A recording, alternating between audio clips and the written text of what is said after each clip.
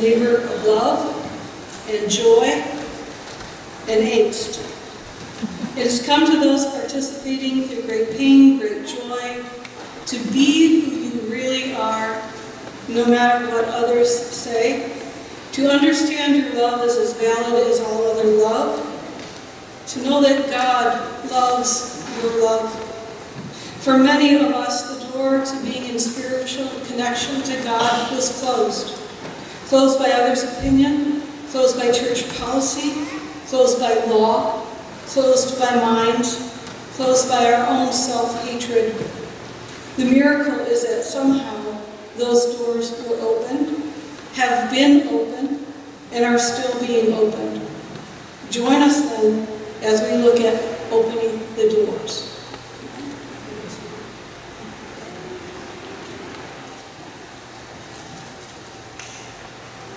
My name is Sally Olson. Big boys don't cry. Sit like a lady. You can't wear that. Your hair's too short. Your hair's too long. Freak, fag, dyke. Girls should let the boys win. Boys can't touch their friends too long. The red door stops us from being our true selves. The red door can symbolize all the hatred and anger that's thrown at us. From the time I was 11, I knew I was not like other girls. I was a girl who was attracted to other girls, not to boys. There was nothing to support my understanding of myself. No TV shows, no pop stars, no books, no vocabulary, no other people like me. For 16 years, I lived in a state of confusion and self-denial and anxiety. And it was aggravated as my sister was fired from her job as a camp counselor because somebody said she'd been kissing another woman. Eventually, I had a nervous breakdown and was hospitalized. I didn't come out to myself until I was in my late 20s, and when I did, things did start to get better. My life has not always been easy as a lesbian, but it has been much, much better than being in a state of fear and isolation, not knowing how to be fully the person God made me to be.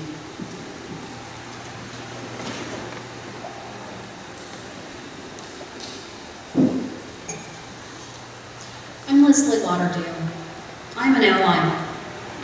I lived and worked and danced in San Francisco when AIDS was scary and unknown and devastating.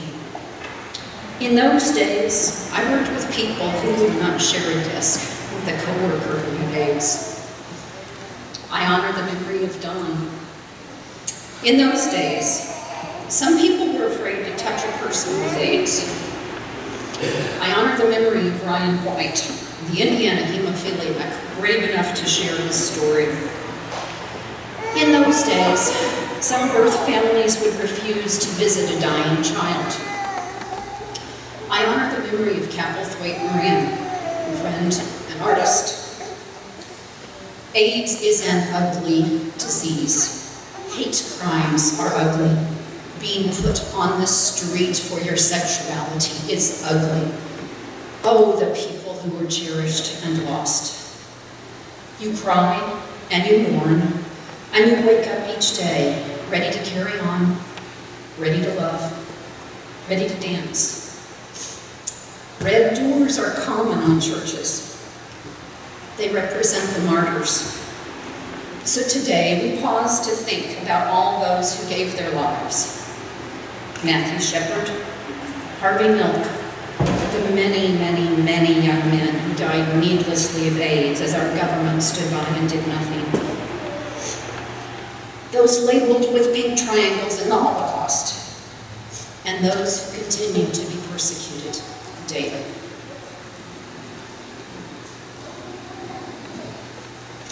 The orange door is a door of caution. You always have to watch your back, your pronouns, how close you are, if your hands might touch, if your eyes might meet. Where can you be your true gender? Where must you continue the charade? Fearful not to hurt someone else's sensibilities, while all the while you are pushing your feelings deeper and deeper aside. I'd like to read a poem I wrote at the tender young age of 24. Actually, it's a song that never found its tune. We must always hide our love at home, leaving it locked away when we go into public places. I must keep my eyes from meeting yours, except for fleeting glances. Kissing in the dark, hiding in the shadows, wishing for the day we might be kissing in the light. We must be careful about our love. Never tell our secret to anyone on the outside. They'd gladly tear our hearts in two and strip away our pride. We're kissing in the dark, hiding in the shadows, wishing for that day we might be kissing in the light. I'd love to hold your hand in mine, run up the hill and shout, our love is true and pure and right. Someday, I pray I might. Till then, we're kissing in the dark. The orange door also represents the first cautious movements. Oscar Wilde's U.S. tour, The Daughters of the Lightest, Ask in Canada, Barbara Giddings and others, Illinois becoming the first state to decriminalize homosexuality in 1962, Stonewall, the AIDS quilt, ACT UP, ACLU, the Human Rights Campaign, and many, many protests.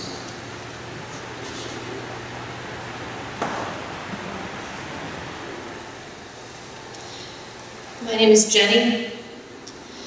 The orange door of caution turns into the yellow door, representing a glimmer of hope. But it is not all sunshine and rainbows.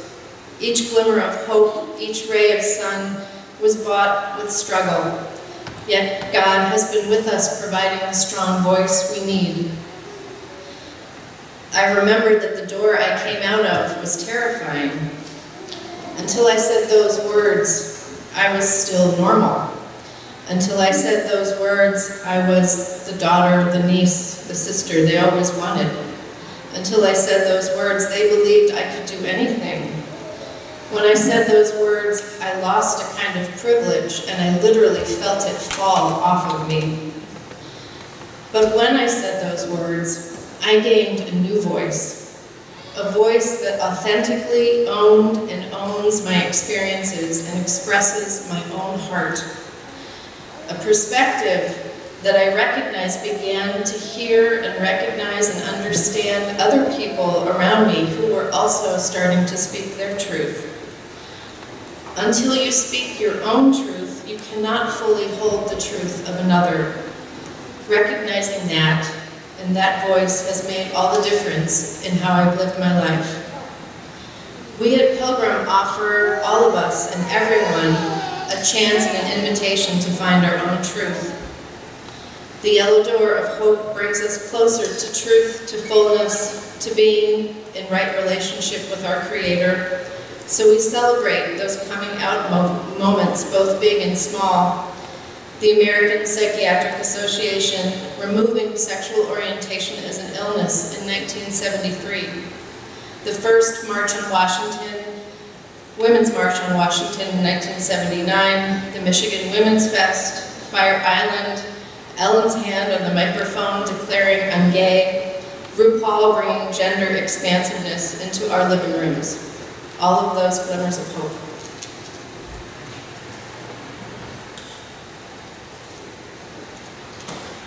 Hi, I'm Maureen. Our green door represents our theology of liberation. To know that all are welcome is not enough.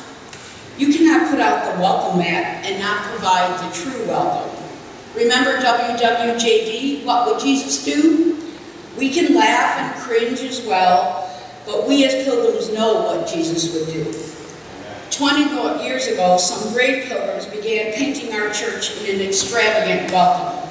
Among them were Sally Olsen, Carla Grosch, Janet McClain, Cheryl Capps, and our dear, never one to shy away from sharing her opinion, Phyllis Bowen.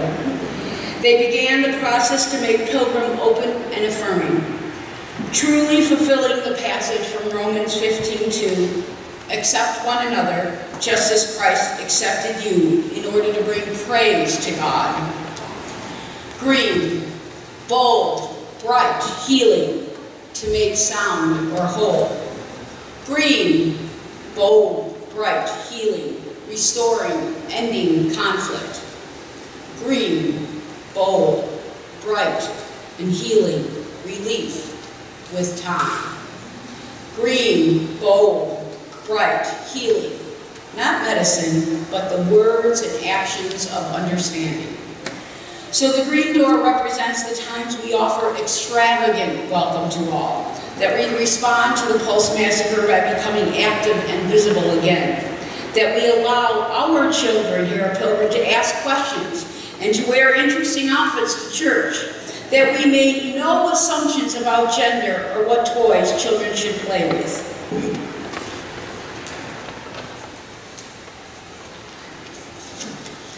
I'm Brenda Barnes-Jameson. The blue door represents extravagant welcome surrounding love and gender that we hope will be in our future. Why do we need this welcome? Well, here's a story. Nearly every day of her first year teaching preschool, our daughter was in a conflict with a 5-year-old boy in her classroom. She developed an excellent rapport with the child's mother, and the two of them problem solved nearly daily to resolve whatever behavior challenges would arise. One day, she just plain got tired of enforcing the rule that said children were not allowed to wear dress-up clothes into other centers, like the art center where there was paint being used, where the clothes would get accidentally painted. Instead, she went to the dress-up center and she dressed up herself, and then she went to the Gross Motor Center and put on classical music. And she invited this little boy to a royal ball. And soon they were dancing and they were extending invitations to all the other classmates. Eventually my daughter had to take her off her own finery so there would be enough clothes for all of the children to dress appropriately. And they danced at this royal ball for 2 hours. She snapped a picture of the class and she asked me to try to identify the little boy who had started this all. It turned out that he was the one wearing the pink silk top and a beautiful skirt and a floppy hat and high heels.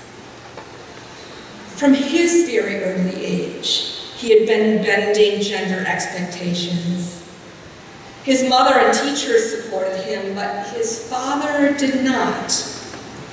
The more his father pushed him at home, the angrier and more disruptive this little boy was at school. And I start to wonder, how often do we ask kids to conform to expectations that do not fit for them? What is the cost to the kid, but also to their parents and teachers and classmates and our whole culture? What might happen if we simply trusted that God would help them figure out who they are and how they need to respond to life?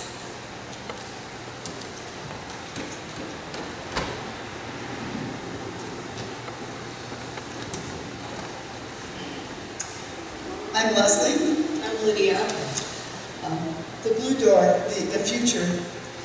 When we stumbled onto Pilgrim, we were looking for a preschool that would accept differences of all kinds. Someone had already been kicked out of the conventional preschool, and we found it. Then we explored the church and found a place we could call home, a place where I could teach and Lydia could learn, and where there were lots of other people who were different, and that was more than okay. Little did we know that as Lydia was discovering her sexuality and I was learning how to be a parent, that we had found the perfect home. A place where all were welcome, no matter what. Byron and I could not have known that Lydia was gay when we joined, but God led us to this place of fellowship. And now Lydia would like to support others who are trying to figure out their sexuality. And I would like to support other parents who are looking for a community that celebrates the differences that God has made. And so it goes. One of us touching one and passing it on so that all may know that they are a child of God, wonderfully made. And I am so blessed to be part of a community that has let me accept myself and be myself without any worry.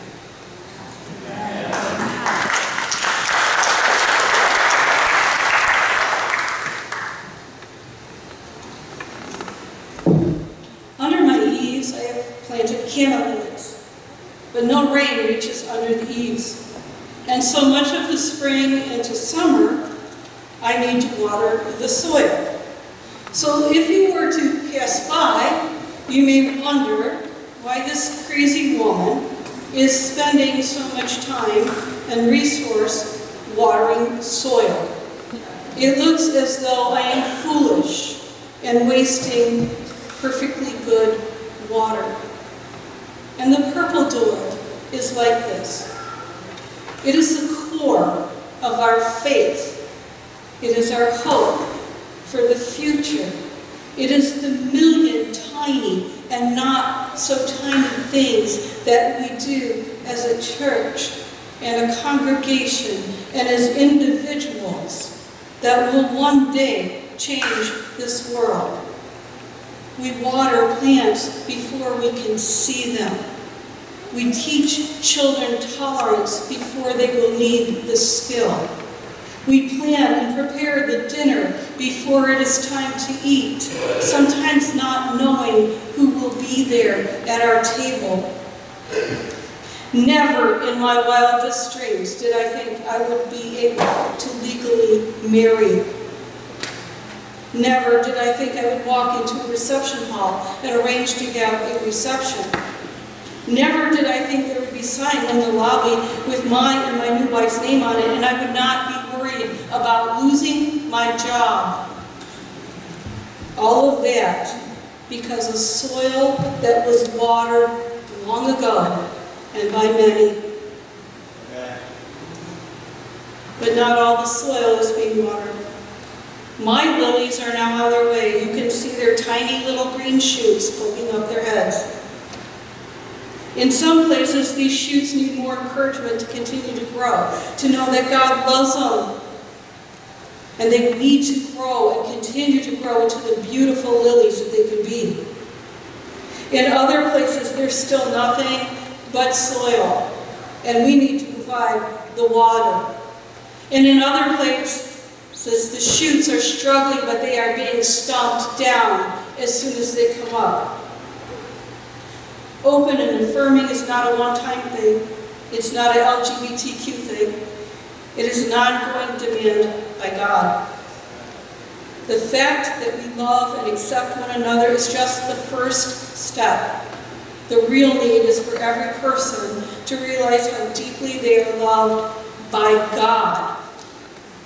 To realize that they are God's unique, precious, wonderful creation, so that they can share their gifts with the world.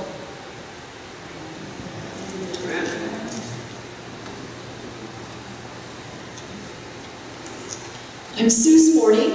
I'm reading these words from Mary Legere, who was unable to be with us today. I love you. You are safe with me. What can I do today to make you happy? I really care for you. I will stop punishing you. I will treat you kindly. I will listen to you and be considerate of you and your names and pronouns. I will nurture you. It is time now to be healed. I am loved. I am love. I am the beloved.